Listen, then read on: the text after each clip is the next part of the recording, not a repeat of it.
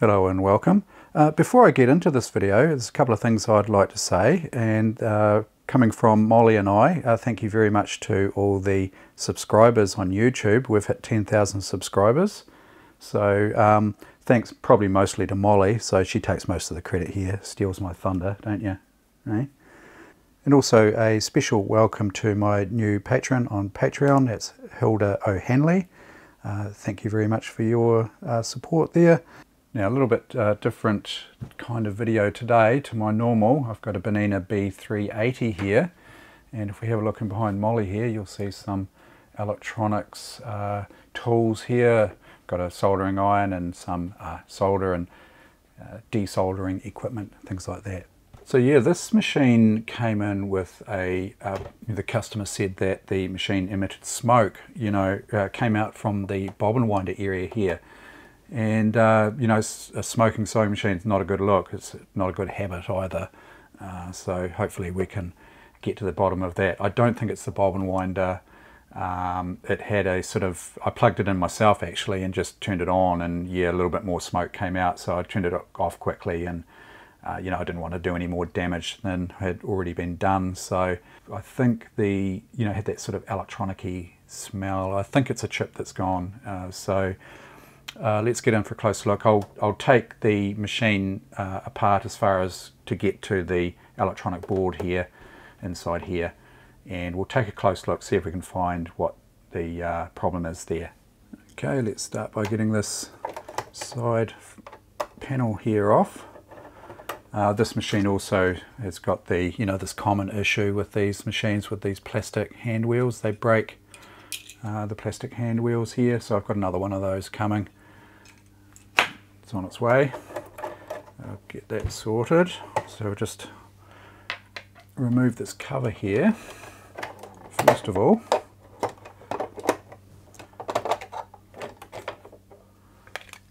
So I'll be giving the machine a service too while I'm here, but I won't go through that in this video. This is really just to show you this repair on the electronics here. If you want to get straight to the electronics repair, you can skip forward. I'll put chapters in down. You'll see on the bar down below on the YouTube, the red play bar there, it's split up into chapters there. So you can skip straight to it if you want to.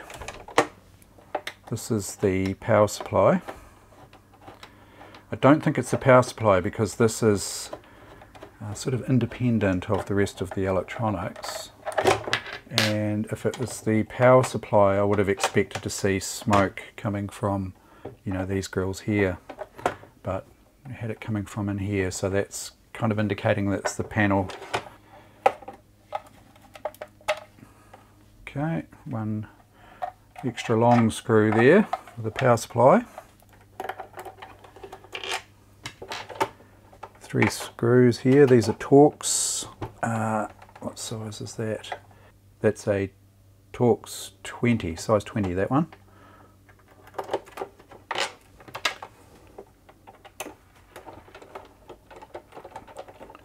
Four screws actually on the back.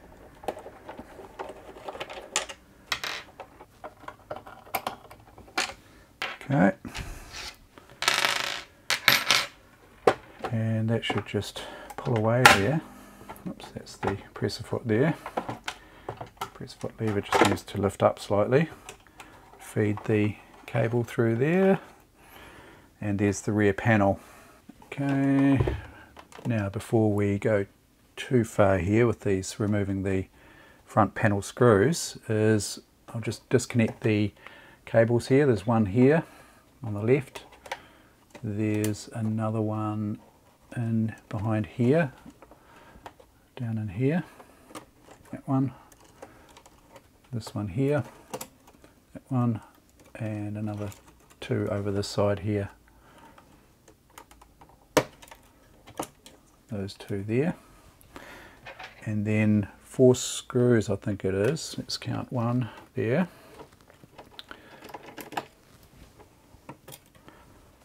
One, another one down the side here, 2.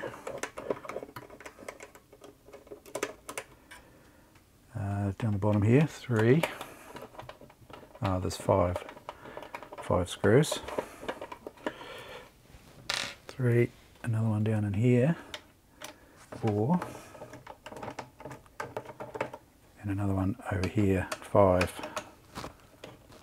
And then we should be able to get this front cover off. Now, it's going to take electrostatic precautions here. I've got a grounding strap here, so I don't want any, static electricity that's built up in my body to, short out through the electronic components. So this here grounds me and discharges or dissipates any static electricity that my body might be holding there. Okay, and then I'll just pull this little balancing dial off here. It just comes straight off. So we've got to slip it off the top there. Gently pull that. Now be careful when you're removing this panel, because there's 2 connections down in here.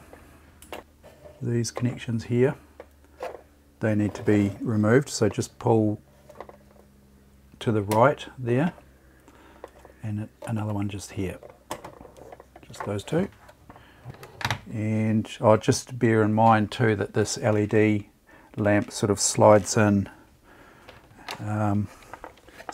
this area here, so sometimes you have to pull that out, but this one, it just slid out by itself there. Okay, and this is the, I can see the problem straight away.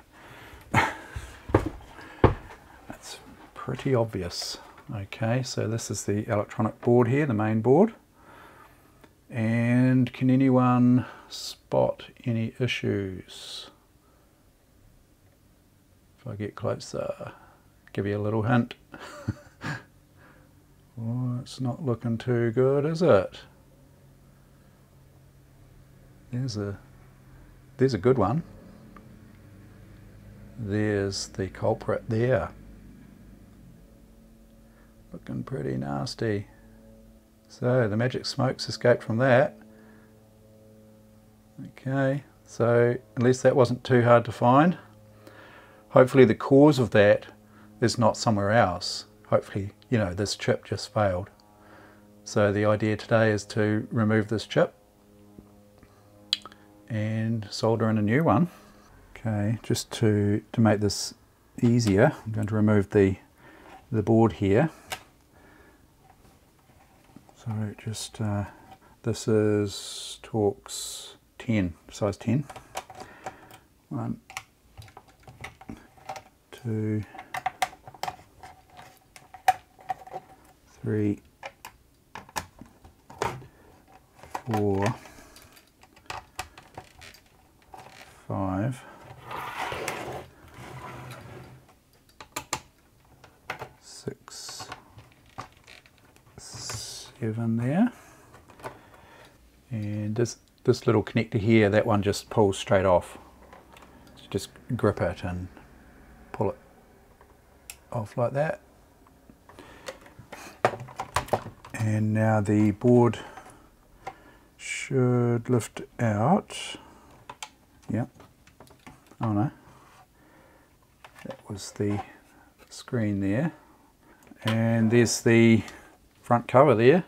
Now you can see here's another common problem with these posts here that hold the cover on. That's where the screw comes in. That's all cracked. That one's not too bad. I'll glue that one up. It's probably going to survive. But eventually, these just disintegrate and crumble. And when you get a couple of them fail, there's another one down here. That one looks okay. But this one here is starting to go. These ones here fail on this end here. That's the bobbin cover there. That's your bobbin cover. That one there. That one cracks quite often as well. So when you get a few of them cracked, the front covers start to sort of fall off almost, and it's time for a replacement, and they're not overly cheap, I can tell you, for this front panel. It's a good idea to try and catch those before they get too bad. Try and fix them up best as possible. So here we have our board here. So the plan is to desolder this chip here, and I'll do my best. Hopefully it hasn't damage the board. That's the only thing that'll stop this from, this machine from running again, will be if this blown part here has damaged the board. Just a quick note on the tools that I'll be using. I've got a soldering iron here. It's got a chisel tip. I'll see if I can get that focus for you. And you can see there, it's a chisel type tip. It's probably the best for this sort of work. The other things I'll be using is a flux pen, or you can just use standard old flux. It's no problem. I've also got a this Chip Quick, it's called. Chip Quick here. It's a little kit. Just comes with a flux here and a very low temperature melting point solder. So what you can do is you can lay this solder, you'll see in a sec when I do this, you can melt the solder onto the pins, and because normal solder will re-solidify very quickly, and we've got 2 rows of pins here, 2 rows of pins, and by the time you heat up and melt one side and then go to the other and heat up and melt the other side, this first side here is already solidified and you can't get the chip off. And it's not a good idea to, you'd imagine that you'd be able to melt one side, lift the pins, lift one side of the chip, and then do the same on the other side, but that strains these little pads too much, and and you can cause damage using that method. You've got to be pretty careful with these. So this low melting point solder allows you to apply the solder to this side here and to this side, and then just go back and forward with the iron, and gradually just, the whole idea is that both sides of the solder will be molten at one time, and hopefully will lift these pads off all in one, so that then you can just lift the chip away nice and easily. That's the plan. So I've got the Chip Quick here. I've got standard solder just for resoldering the new chip on. I've got the new chip here. It's quite a common failure as well. I think, as far as I know, these chips are really readily available from Bernina.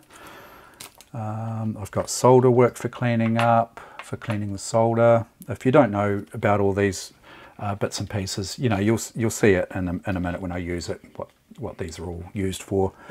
I've got cotton buds, or Q-tips if you're in America, Q-tips, or Canada. Do they call these Q-tips in Canada?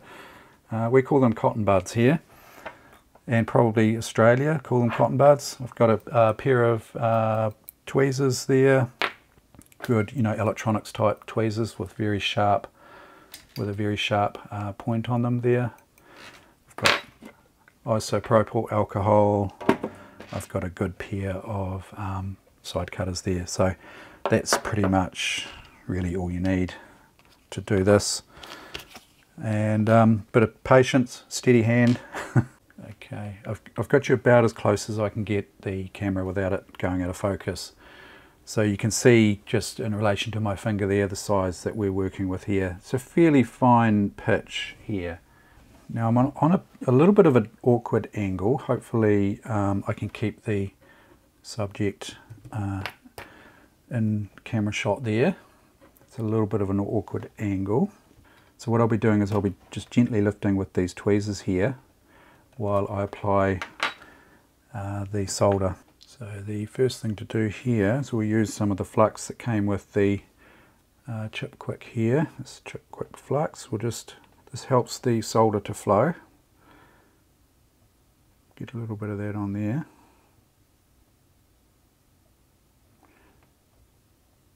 It's like sort of like a paste, almost.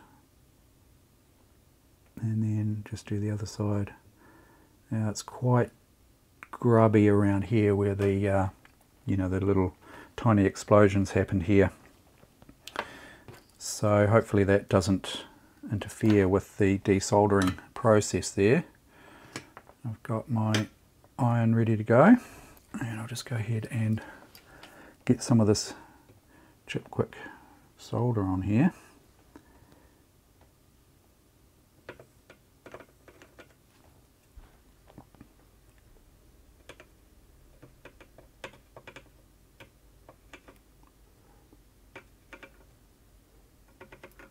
want to get enough to make it sort of flow across those legs there. Now I'm not applying much pressure here, so you know, you don't want to be applying much pressure. You don't want to sort of bend anything or bend any of the legs or lift any of the pads, things like that. Actually, if I'll just swing this around and I'll show you the other side there. Just got that. Yeah, that's quite nasty down there where it's blowing out.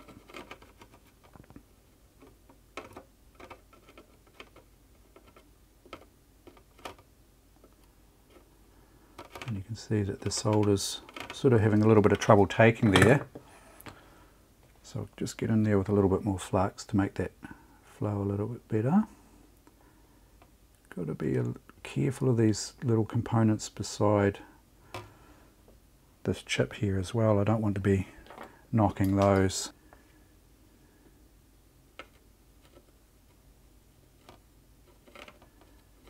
Okay.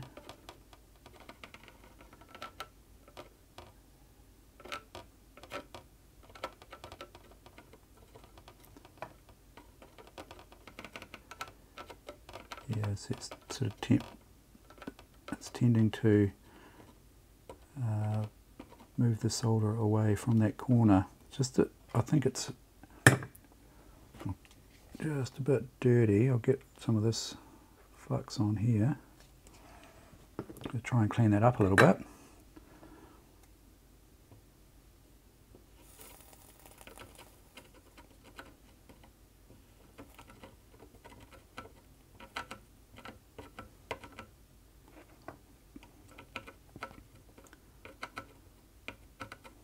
Okay, I'll just swing the board around a little bit so that I can get my tweezers underneath here just to gently, so I'm not actually putting much pressure on here at all. I just want to see if it moves. That's all I'm looking for. So I'll heat up both sides here.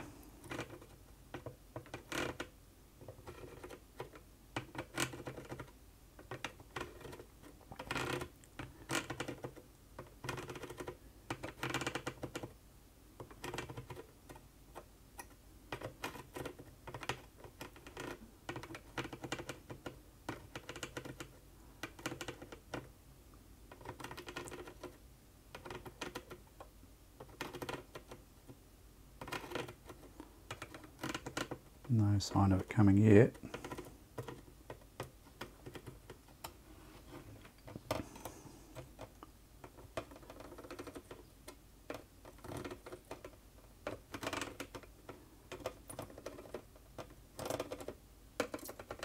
Oh yeah, there it goes.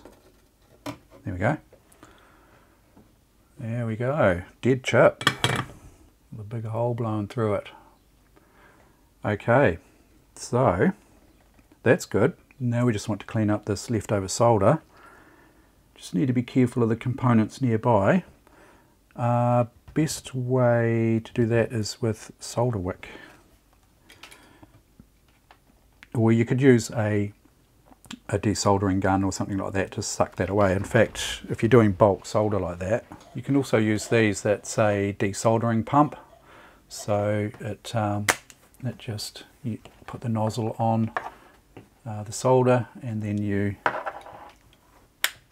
prime it and it just sucks the solder sucker, otherwise known. So we can get the majority of the solder off with this and save a little bit of solder wick. So you just melt the solder. So I'll just work my way along here.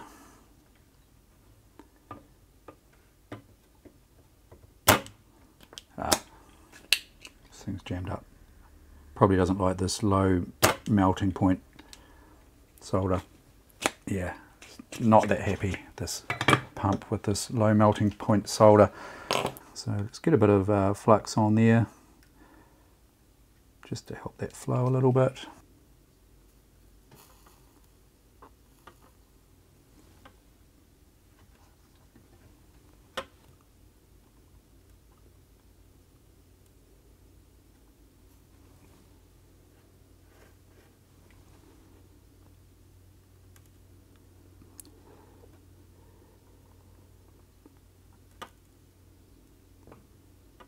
Clean those pads up a little bit there.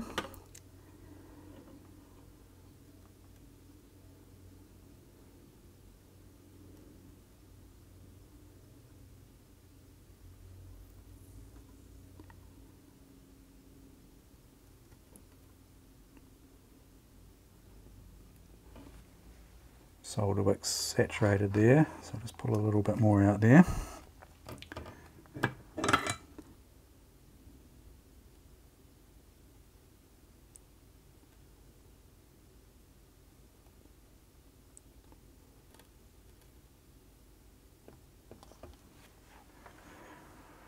Now that brown sort of sludge, you can see that's just contamination from, I would say, where that chip's blown.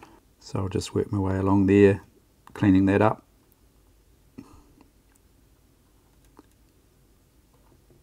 Okay, it's not looking too bad there. Next thing to do is to try and clean that up as much as possible. Get as much as this.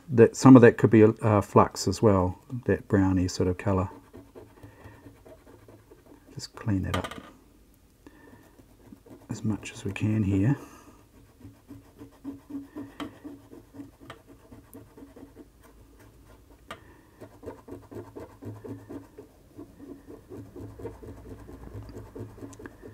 And I might just go back over that with the solder wick as well. Yeah, I can see just having a look to see if there's any damage here.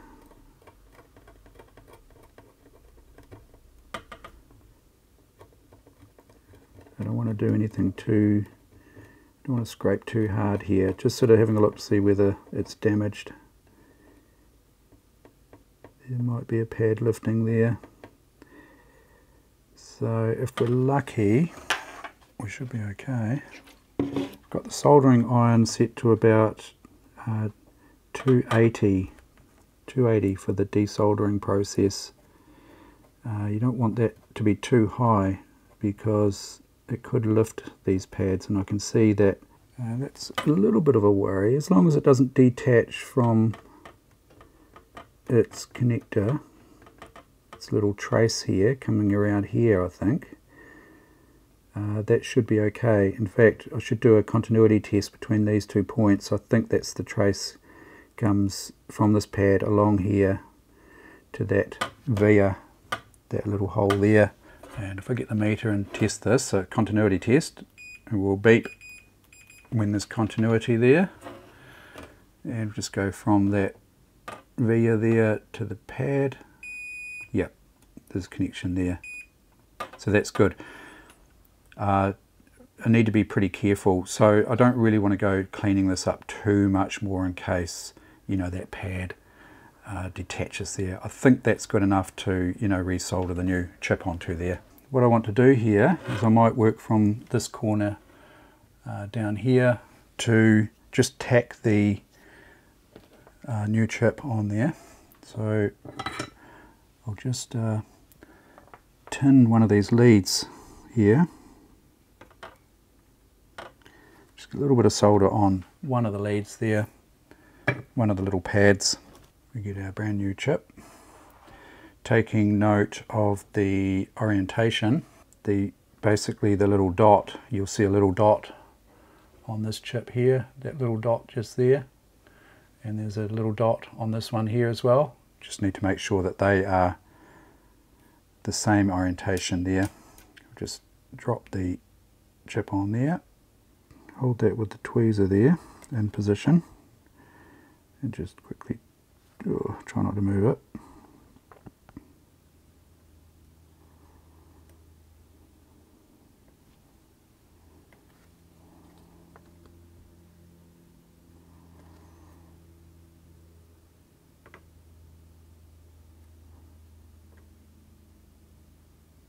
Just quickly tack that on there.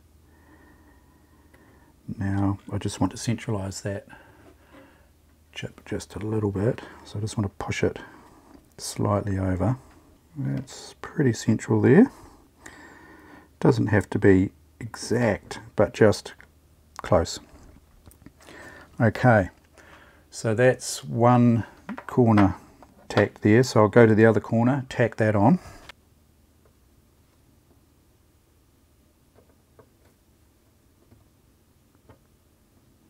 That's got it. Yep, that's got it there. I'm just going to dab solder onto each of these pins here. First of all, I'll get some flux on there, just to help this solder flow. Too much there.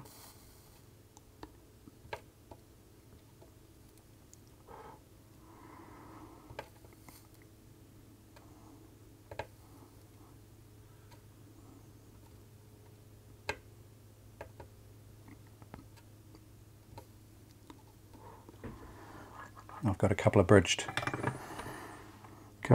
joints there, but I'll just need to drag that out.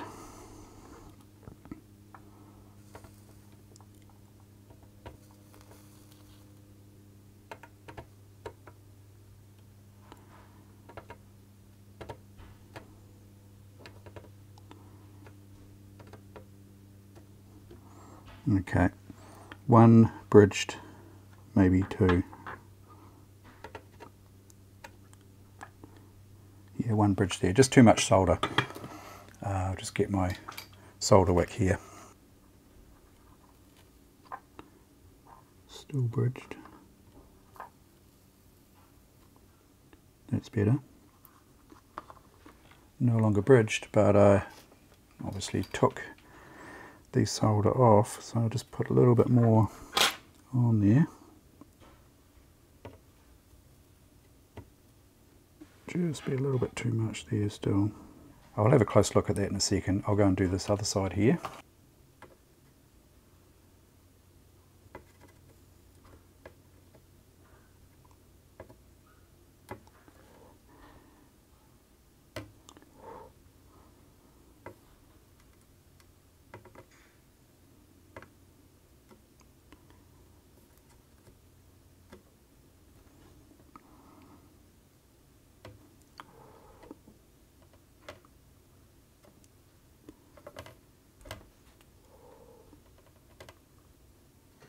Looking pretty good there, that side. Just double check this one again. Okay, looks a little bit messy there at the moment because of the flux, I think, there. I'll have a very good close look at that with my magnifying headset and see whether, you know, just to double check there's no bridges there, solder bridges, and that the connections, all the connections are made there. Okay, let's clean up this area here. Try and get as much of the flux off as possible.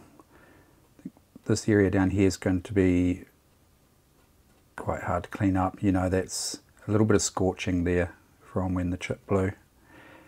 But I've had a close look under the magnifier, and there's no bridges, and you know, the joints, they seem okay. You know, they're definitely soldered.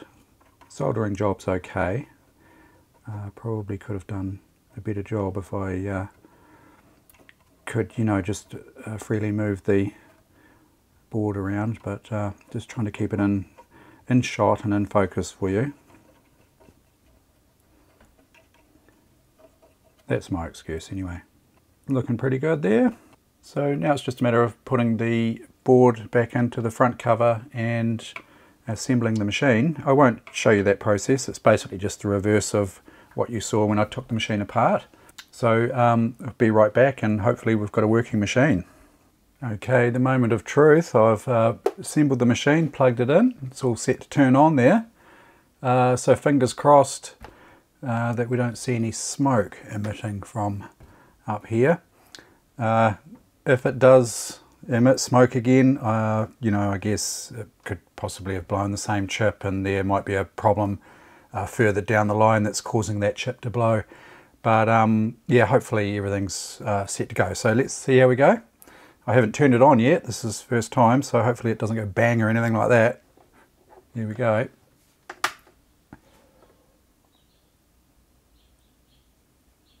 Okay, promising. We've got Lights coming on here. No smoke, no bangs as yet. Let's put some power on. Ooh. Okay.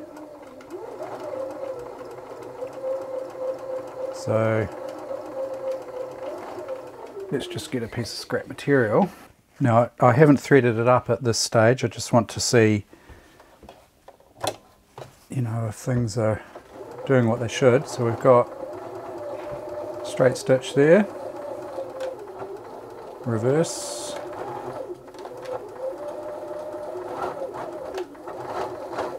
reversing there. Let's try zigzag. No zigzag, is that right?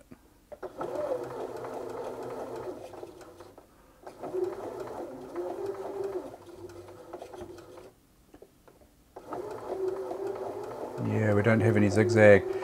I think that chip is a driver chip for the zigzag mechanism, and yeah, it looks to me as though it's not functioning. Stitch length and reverse is working.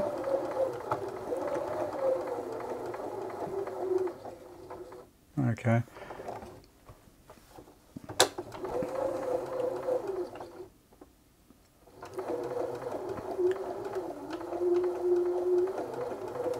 Yeah, the width here is making no difference at all.